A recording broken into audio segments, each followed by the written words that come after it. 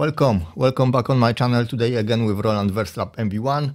This time I would like to present some motion recording and effects, how to use them in a nice way, more efficient way, and basically present whole potential of it, because Verselab has tons of effects, over 90, and to utilize them all to make sense of it is a little bit tricky, because you have to dive really deep to get to the bottom of what it can do.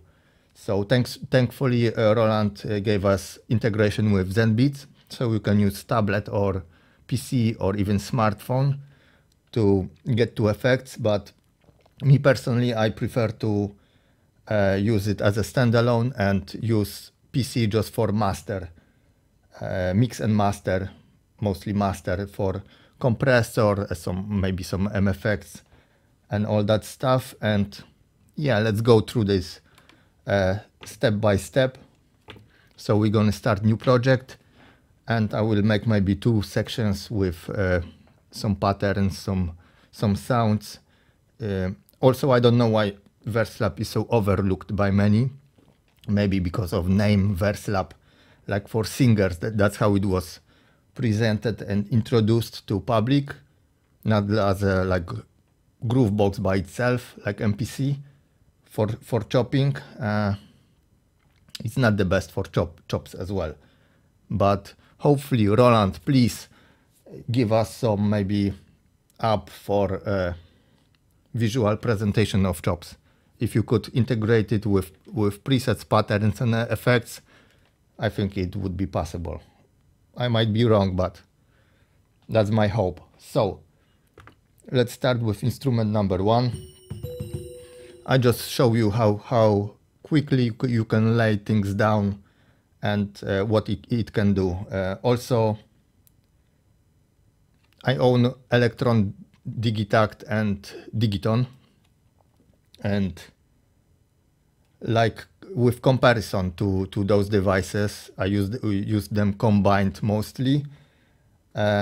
Start on Electron devices is very slow. You can get to programming fast if you know shortcuts and everything else.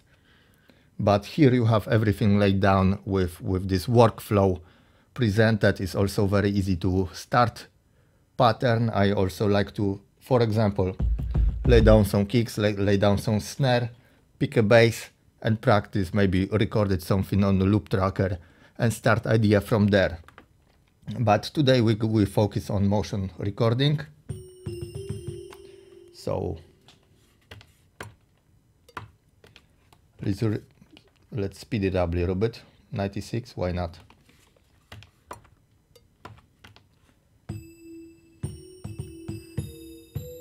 Like this.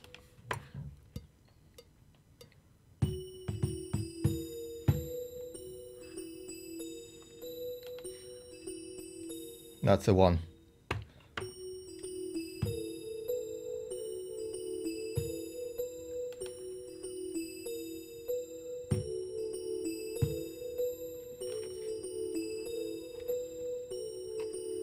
Kick.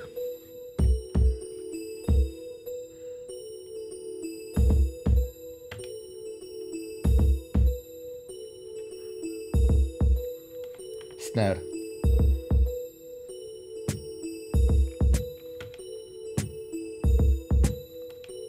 Bass.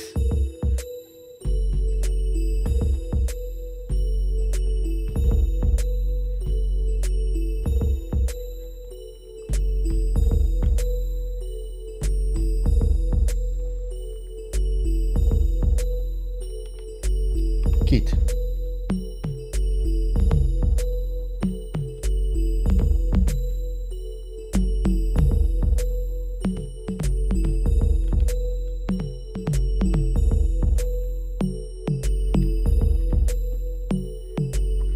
That was sloppy.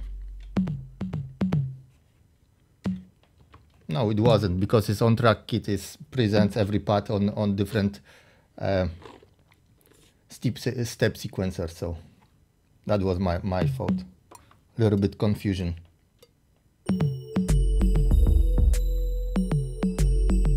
Nice.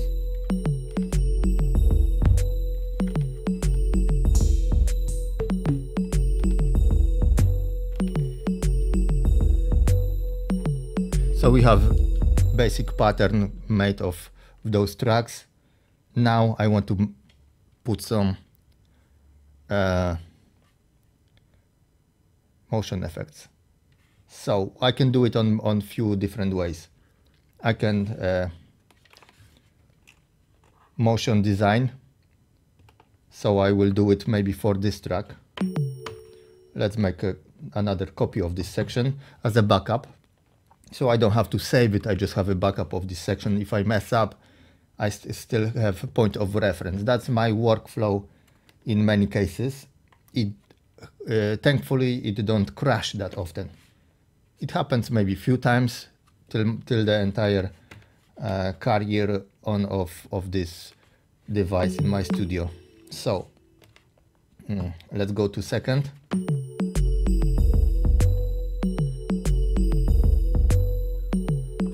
We're grooving a little bit, nice.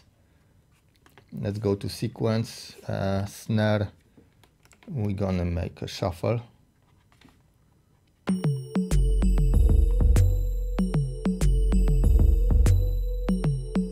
And here shuffle as well.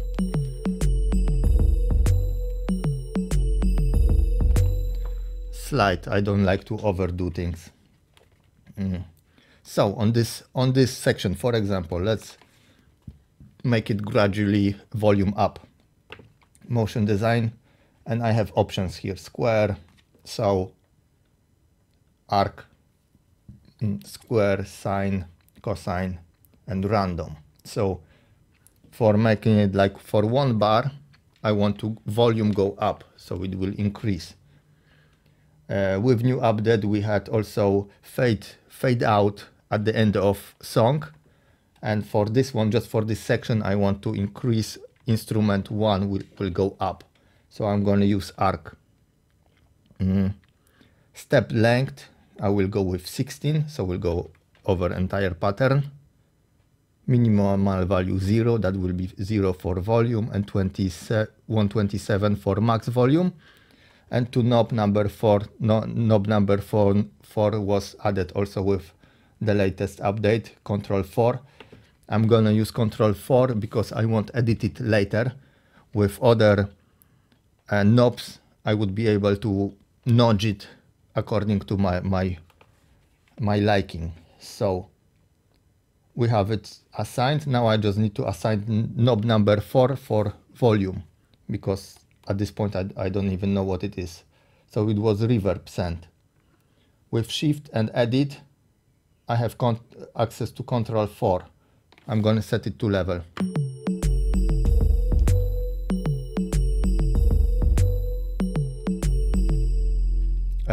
My bad. My bad, because I didn't acknowledge it. So let's go through it again. Control exec. I didn't exec it. With just Shift and Control, I have access to parameters, which knob corresponds to which function, and Shift Edit, I have access to Control 4, but Control 4 I can only edit, I just can't just preview it.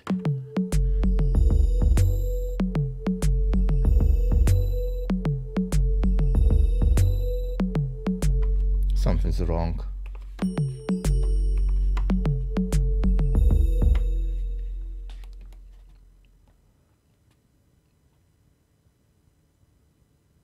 Level, yes. Now.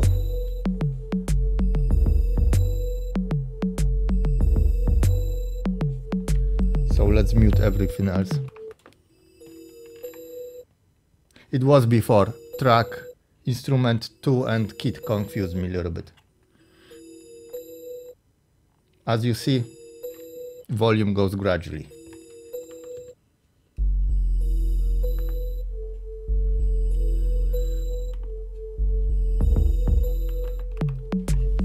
And now I want to like pan, snare left and right, just pan it. I will go with, instead of motion design, this time I will just edit it as it is. So I will first set it Control 1, for example, to pan. We have a pan. and I will hit this one, and I have access to all controls. So I will set this one to the left, that will be 0, and this one 127, that will be right. Simple. And I could edit even somewhere in the middle. If I press this one and use Ctrl, you see that's in motion already. But there's no trick.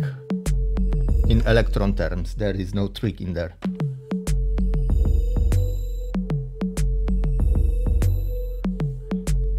I already like it. So I could show some tricks with like creating arpeggios just on kit tracks by pitching up and down particular paths and like panning them, and then just using motion sequence for pitching it up or down or creating shifts, everything. That's for next video. So we have this sequence, for example, it's going like this.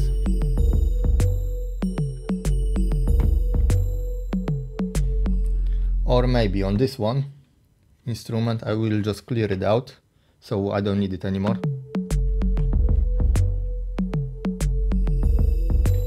As you see, it starts to make shape.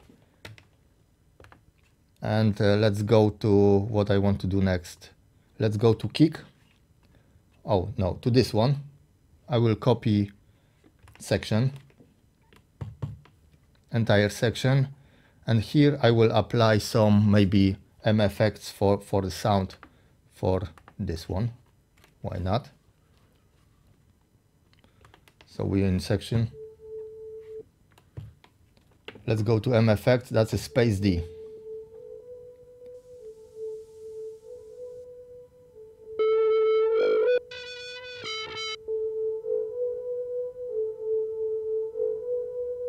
Fuzz, why not fuzz? Drive. Tone. Don't want to go too loud. Level. So we have everything here.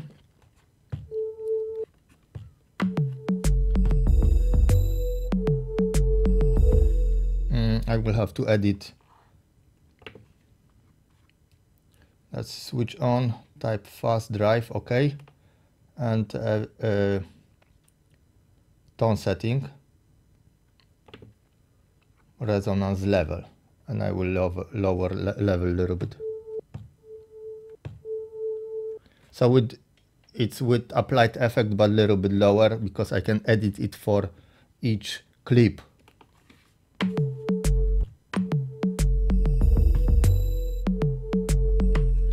It's already like a little bit tonally different. Fast. I could use different example, but it's just an example. And for those effects, I can assign them to control. So that will be control 3, and I have options drive and tone. So control 3 is set to tone, and I can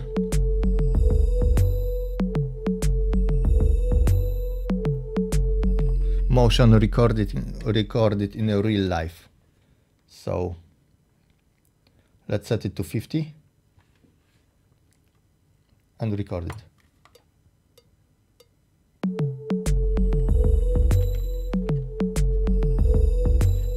And if you take a look at effects, control 3, this section was motion recorded. That's how easy it is. So maybe I want to apply some reverb just on few bits of this section. So let's set control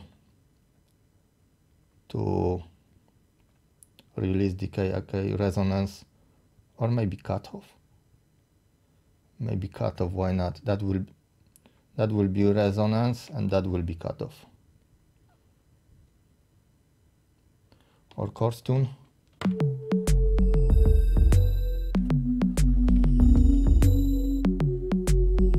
Why not coarse tune?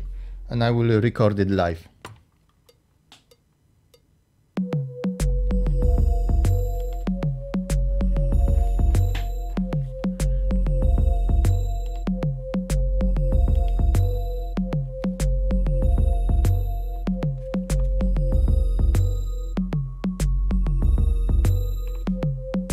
And I can switch it on and off, so that's how easy it is. And maybe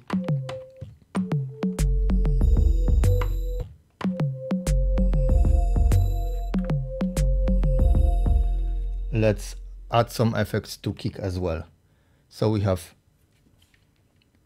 multi effects on kick, and that's what we have.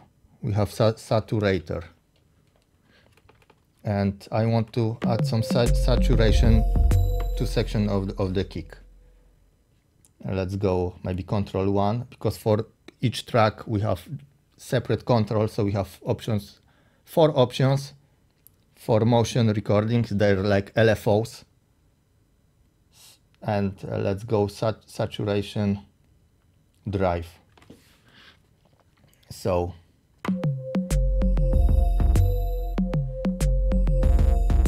nice.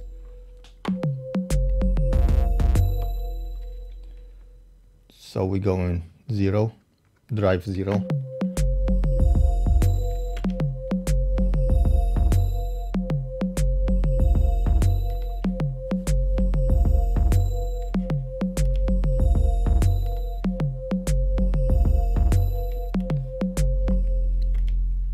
Let's go again. Clear motion, edit motion design, clear control 1, and record it again. So we are at 0. Let's go to extreme with this one.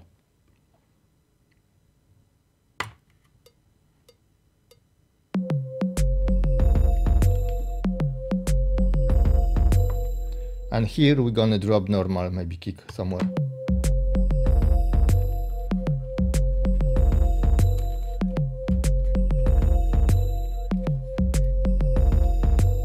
Let's say, let's set cutoff for control.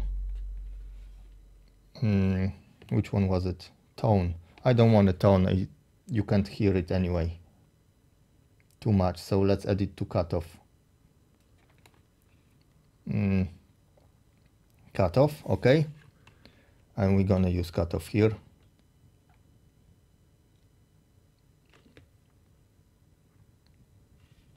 And maybe here.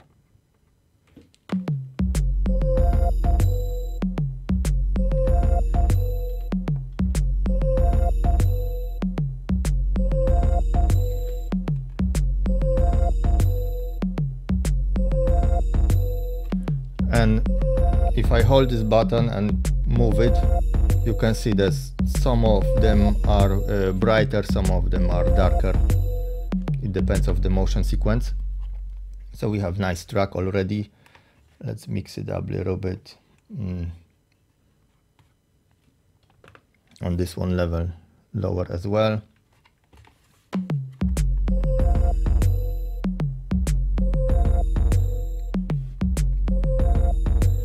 Kit.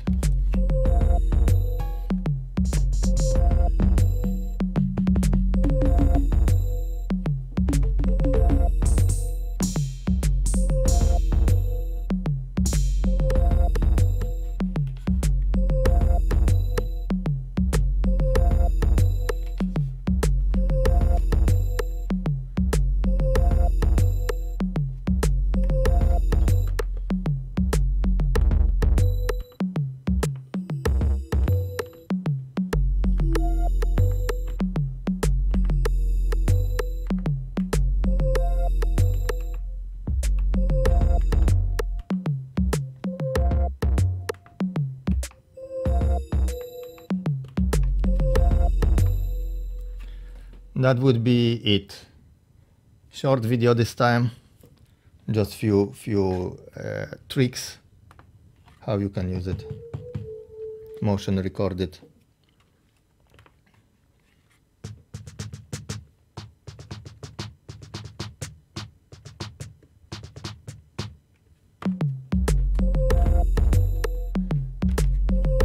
And maybe I will change, why not, effect on this one. Oh, it was already changed, so on snare I can put some compression, EQ for it, everything else, or maybe not. Let's use different effect. Edit, mixer, MFX, and let's play a little bit Poly tracker style. Where is DJ effect? This one is nice. This one is nice.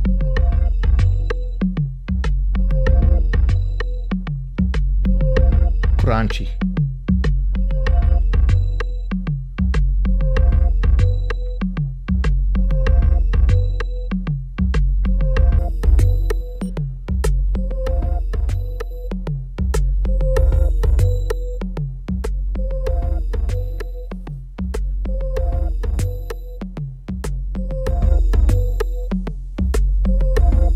Chorus, very noisy. I can adjust it. Overdrive, distortion.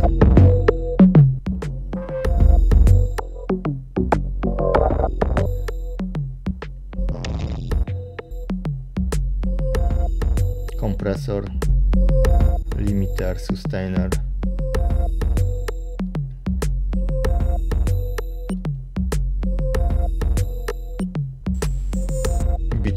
Lo-fi compressor.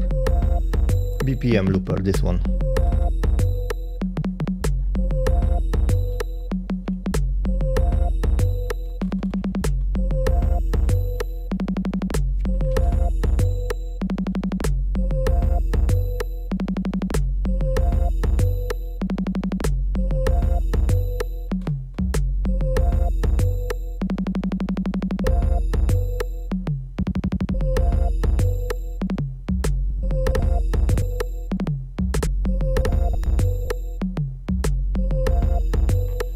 This one is straight from SP404.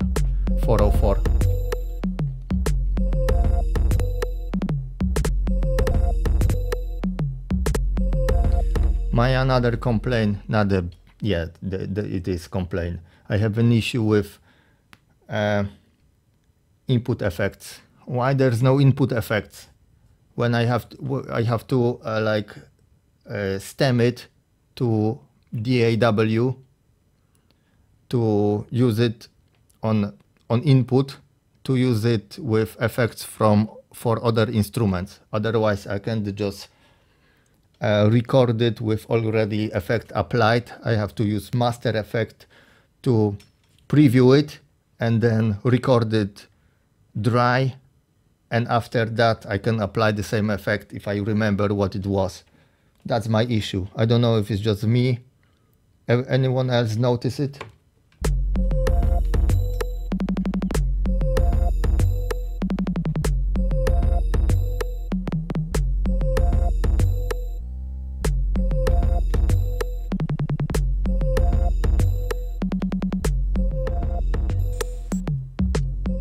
Phonograph is good as well.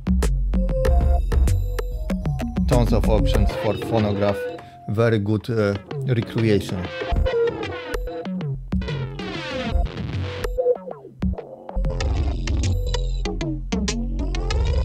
These are some hardcore effects, but I like them. They're very gritty, like hot.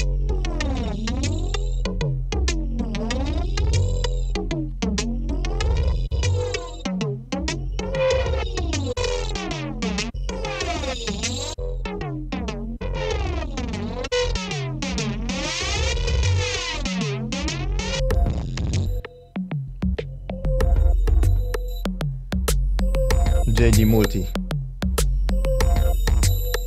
It is already sounds much more beefy.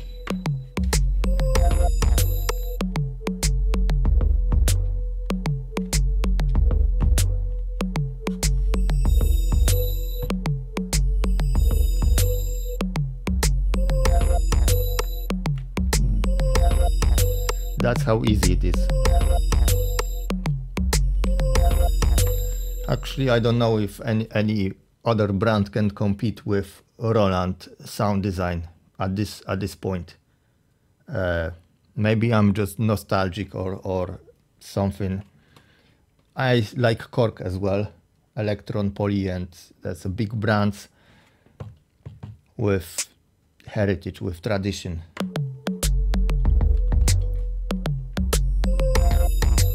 But still, Roland with Integra 7, with effects and everything else is like, yeah, can't compete at this point.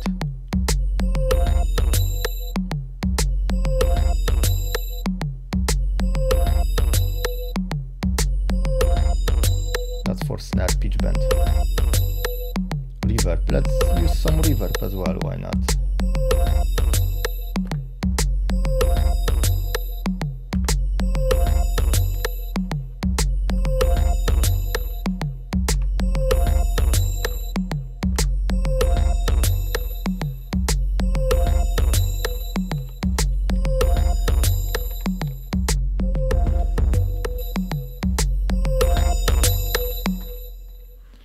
That will be it for this video. I don't want to extend it, just me playing and toying with it. So hope you like it. I have idea for another one, and then I will move probably to Poly and stuff, or even maybe go back to Electron just for a few videos for presentations. For this one, that will be it. Thanks for watching. See you next time.